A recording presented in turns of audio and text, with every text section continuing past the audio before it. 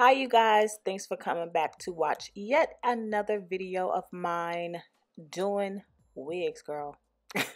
But yeah, so here I'll come to you guys with this highlighted wig. It has some black streaks, bright blonde, honey brown, honey blonde. I mean, so many different browns and blondes and highlights and lowlights in this hair.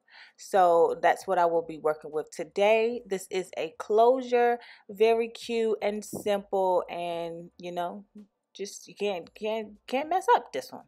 So this is how the hair came packaged. This really nice colorful box, and it came with a little hair brochure with some baddies in it. And then also this is how the hair came packaged. It came with two headbands as well, and this is the wig. As you can see, I didn't have to do anything to this wig. This is 18 inches. This is a frontal, and the hairline has been pre-plucked, but I did pluck it a little bit more, which you will see that later on in the video. And that's how the hairline looked. I probably could have bleached the knots a little bit more, but I just went with it. So I'm just going to put that on my head and show you guys how I install this, because a lot of the companies that I work with like for me to install the wig. So I just do what's requested. So here I'm using the Got to Be Glue Free Spray, spraying that all over my edges, and then just blow drying. If you're new to wigs, or if you don't feel like using glue, or you don't want to use glue at all, definitely get you some hairspray. So after I cut the lace, I wipe it off, and now I'm using this olive oil wrap lotion just to get my hair a lot flatter. And then that's before I go ahead and pluck it, because I wanted to pluck one side where I was going to have a little bit of baby hair. You're going to see how much I plucked. You see that?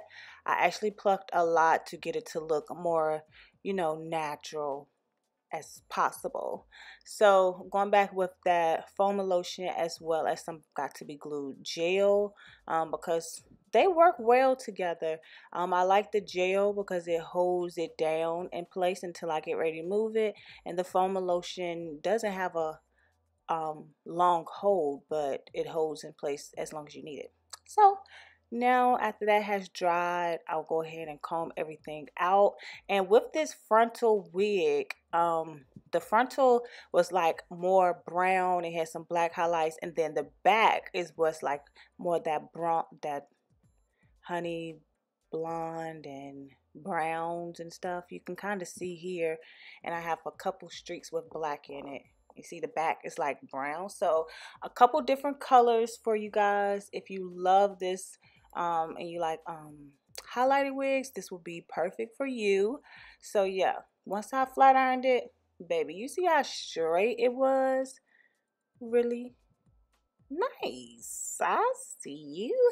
So here I'm just combing it out. I'll show you guys one more time, and definitely make sure you click the link down below so you can go and check out this wig. It is very affordable, so definitely go get it. It is a frontal, so just do like I did and put it on with some free spray, really quick and easy.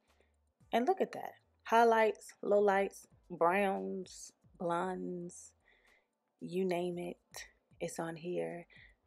Kept it simple, little baby hair, not too much, but your girl love baby hair. So yeah, just wanted to show you guys this. So just enjoy the rest of this video and these extra clips that I have, and leave me a comment down below. Let me know what you think about this video, and I'll see you guys next time. Peace.